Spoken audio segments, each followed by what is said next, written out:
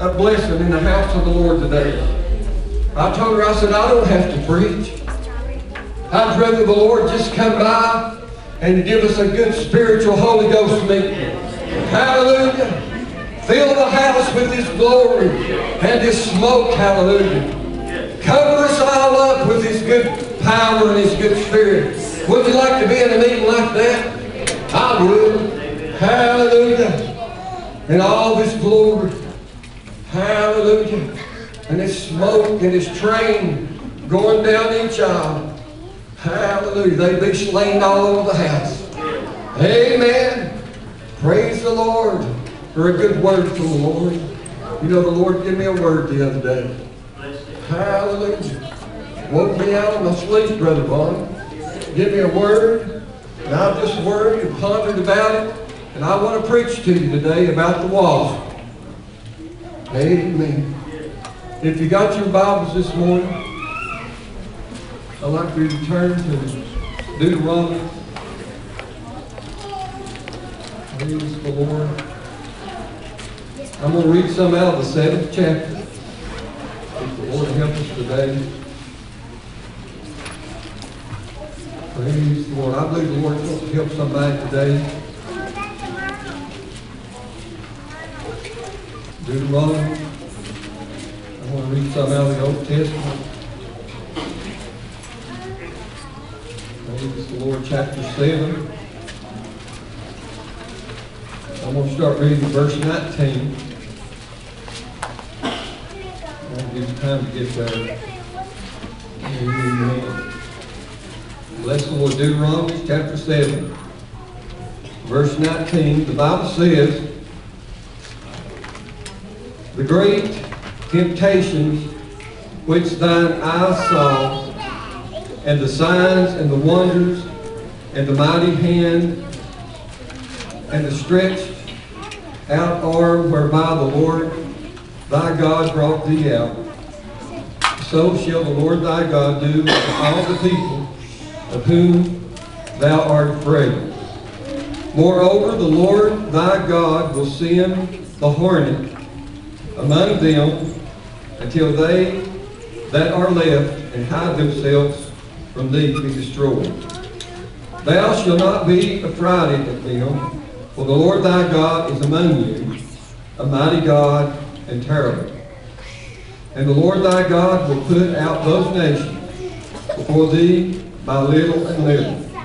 Thou mayest not consume them at once, lest the beasts of the field increase upon thee.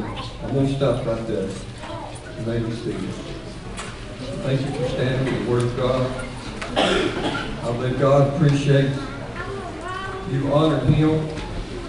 I know, I believe if you read in the books, one of the books, I believe that one of the writers would stand and he would read the 4 books, Brother Ron, the first 4 books, and they would stand while he read all 4 of those books.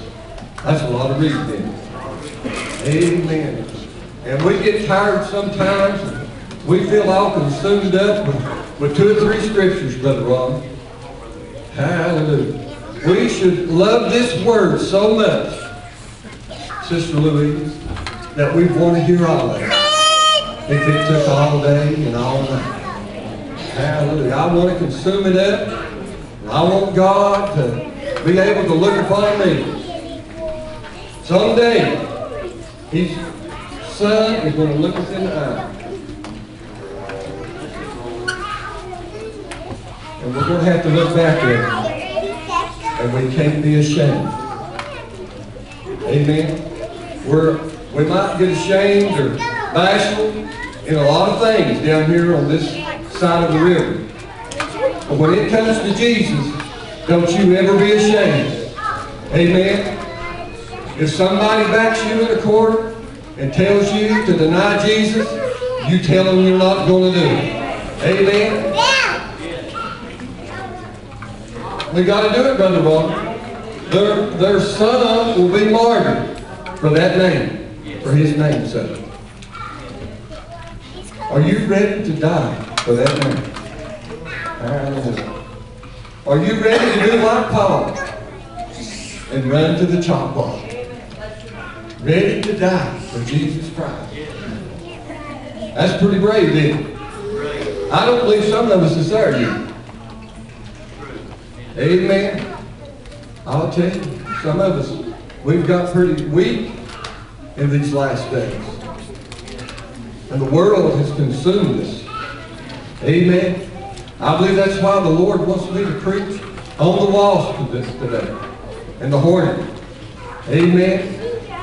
Moses wrote, moreover, the Lord thy God will send the hornet among them until they that are left and hide themselves from thee be destroyed.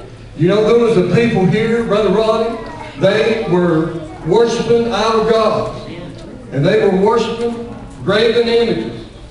And you know the commandment says, thou shalt have no other God before me. Amen. That's the first commandment. We don't want to have any other God before us.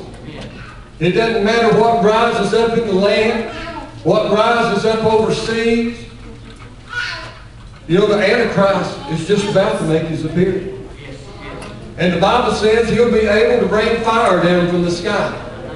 You know, a lot of people, they're looking for a sign, and when they see that man be able to rain fire down from the sky, they'll think he's Jesus Christ. Hallelujah. Now, don't you fall for that.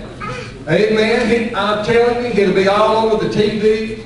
It'll be on the Christian channels. It'll be on CNN. They'll tell you all about it, what a great man this is.